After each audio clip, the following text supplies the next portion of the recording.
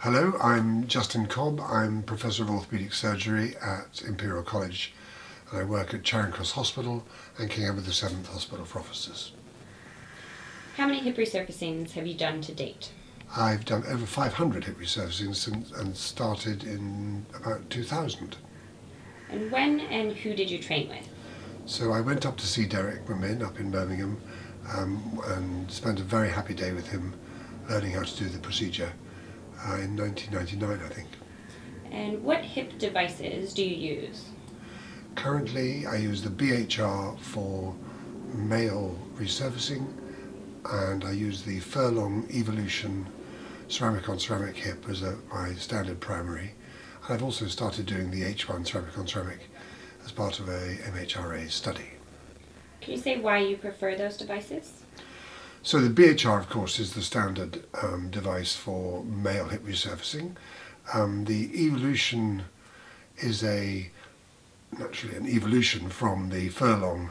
It's a fully hydroxyapatite coated titanium stem, which seems to be a very safe and effective femoral component, together with a CSF cup, which is an ODEP 10A star rated acetabular component. I like to use ceramic on ceramic bearings for two reasons. One, with the Delta ceramic you can get as big a ball as possible, and so the dislocation rate is extremely low, and of course they're very durable bearings, so this seems to be a very safe combination. Which surgical approach do you use? I use the posterior surgical approach as a standard.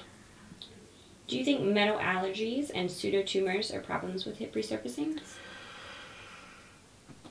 Yes, they are problems, but they're small problems and they seem to be pretty predictable problems. So in well-fixed devices that are well orientated, they seem to be very, very rare indeed.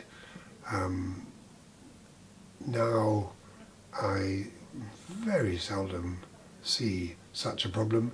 Most of the problems that I have seen have honestly been related to surgeon error, with either me personally or other surgeons failing to appreciate just how important the acetabular orientation is, particularly in smaller females.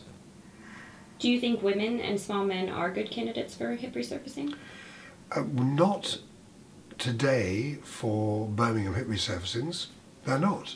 And the reason they're not is that the fairway, the margin of safety is pretty small with a BHR. And that's the reason that we started the H1 ceramic study, in fact. Do you think that the negative press that hip resurfacing has received is true? No, I think it's been completely unfair. I think hip resurfacing's definitely the safest option for patients today. Actually, there's huge data sets now showing how in the important measures of patient safety, so the avoidance of major complications following surgery, rare but very important complications like death or stroke, hip resurfacing is definitely safer than hip replacement. In infection, hip replacement is definitely superior to hip replacement.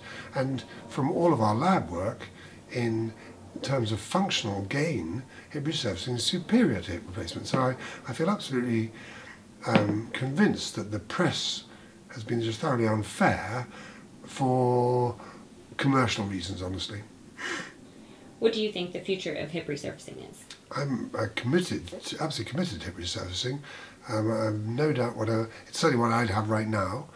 I'm obviously very biased at the moment because of our ceramic study, which we might talk about at the end, but I have no doubt that it's got a major place to play.